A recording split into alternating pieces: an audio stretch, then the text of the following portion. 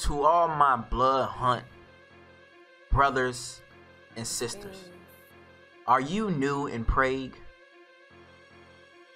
Do you love going around sucking blood and kicking some ass?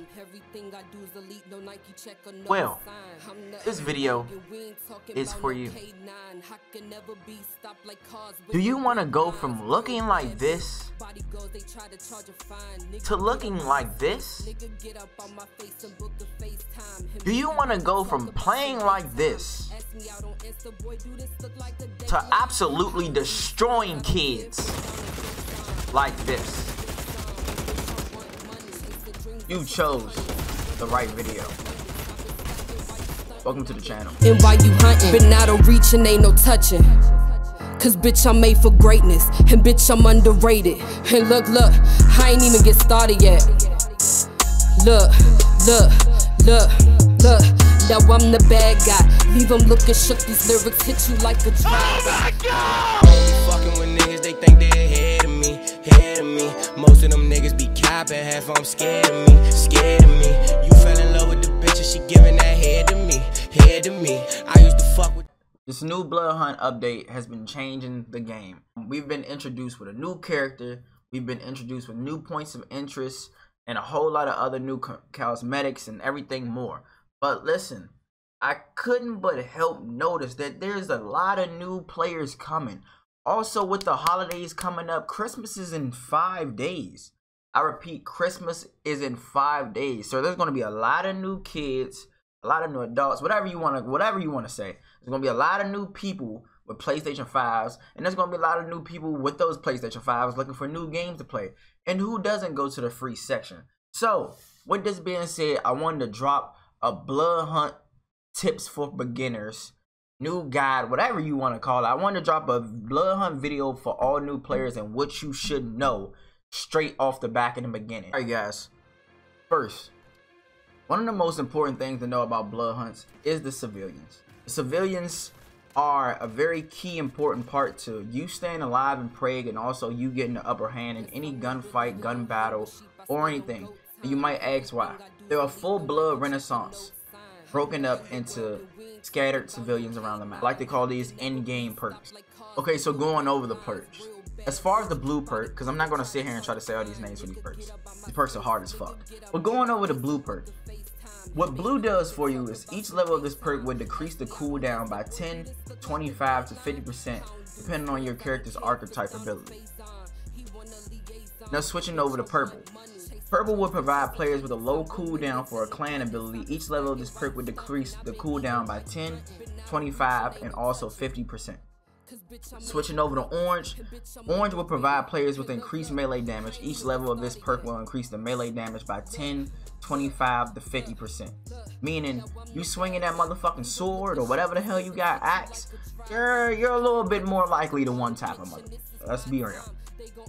And then last but not least, to me this is the most important out of every single perk that you can find in one of the humans. It's the sanguine perk. The sanguine perk will provide players an increased passive health recovery boost when not taking damage. Each level of this perk will increase per second passive health recovery by 0.5, 1.5, and also 3.0 health percentage. If you do not know what this means, it means if you didn't take a syringe or blood bag yet, but you're still running around not taking damage at all, you will still gain health, but at a lower percentile. But think of this in a scenario like this. Think if you're in a gunfight, you need to run away, your teammate just got killed, something like that. You need to run away, but you don't have any heals. You getting away and also you having just a split second of not getting shot at just gives you a little bit more time for your percentage of health to start increasing by itself. Trust me, it's a big thing and it's a big boost during gunfights. Also, civilians can also provide an extra life perk. An extra life perk only can happen or can be obtained when you're in solos. It cannot be obtained in duos, nor trios, nor team deathmatch.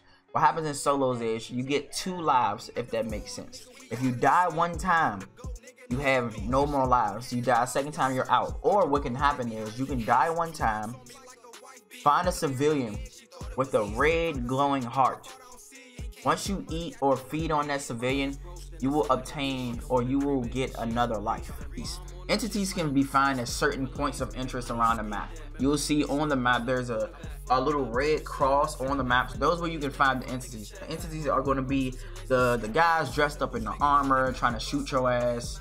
You know, typical dumb shit. Entities. If you're able to kill an entity, which they're not hard to kill at all, if you're able to kill an entity and also feed on the entity, what will happen will, it will also unlock a Renaissance slot. If you don't know what a Renaissance slot is, a Renaissance slot is when we were talking about the perks that'll be obtained. Starting off, you can only obtain 3 perks right off the bat. Any other Renaissance that you want to be added or stacked, you have to either A, kill and feed on an entity, or you have to kill and feed on another human player. Alright, so guys, another tip that I wanted to mention you guys are always keep armor plates. Armor plates are very important when it comes to this game. Armor plates provide you with 50 more hit points for you to be able to add to your health. So you already start with a standard 200 health, but once you put in an armor plate, it'll give you an extra 50 with stacks and gives you a 250 health.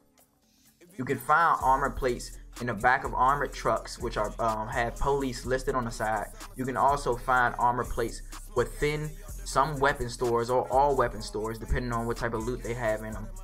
And then also with the new character, the Warden, once the Warden actually feeds on someone, or he actually feeds on an entity, it will drop an armor plate for you. Here's tip number 3. And tip number 3 will consist of adding your perk and also studying your archetype. And here's why this is a tip. So if you notice, if you go into the archetype slab, you start to notice that there's 7 archetypes now, with the Warden being added as the 7th archetype. Beside your character to the left, you should see where it says archetype perk. This will give you a perk that you will carry inside the game the whole entire time. They can't be obtained without billions or anything like that inside the game. It's the perk that you actually carry inside the game. With that being said, it is important that you go in there and you select the right perk that is really consistent with your playstyle. For me, and when I rock Siren, I actually choose Marshall, which is gain double blood renaissance, but Bloodhunt lasts twice as longer.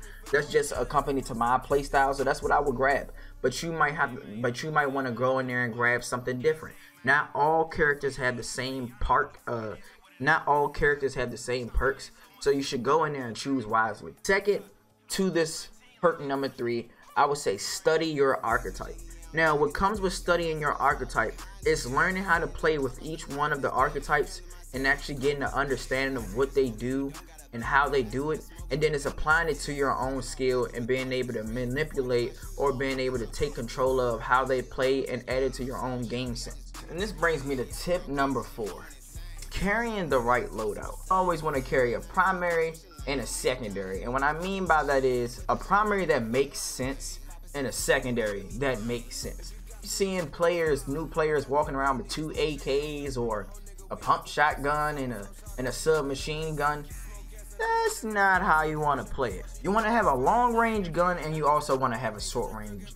By long range, I mean you want to be carrying around a toggler, a marksman rifle, a sniper rifle, an AK, regular assault rifle, and you want to be carrying around a Tommy or I guess a pump shotgun if you want to have that, or the silent submachine gun. There should be no reason why you have 2 sniper rifles, or no reason why you're carrying a sub on sub. It's just really not the way to go. You want to be able to have a long range to medium range gun, and then you also want to be able to have a close encounter short range to medium range gun. This will help your gunfights from whether it's long range, short range, or medium range. This should be able to control the gunfight from every range that you're at. Sliding over to tip number 5, which might be actually one of the most important tips within this video, is the vampire sense. If you don't know what the vampire sense is yet, or you might not even use it or use it properly, the vampire sense is the important mechanic that every archetype has. The sense can be used by pressing R3 or X if you have the bind on a piece while playing PC. What the sense actually does is highlight things that's important to you on a map. Like for example, audio pings, it highlights enemy players, movement, civilians, and more. Once you type this vampire sense, it kicks in for, I would say, no more than 5 seconds, but no less than 2. What happens is it pings audio, enemies, movement, and also makes everything so much more easier to see. But once you get into the habit of actually doing it or clicking it, you know, while you're gliding across the map or while you're, you know, in your gunfights, anything like that, you'll start to see how really important it is to use. And the final tip that I have for you guys today, I would say, is practice your movement.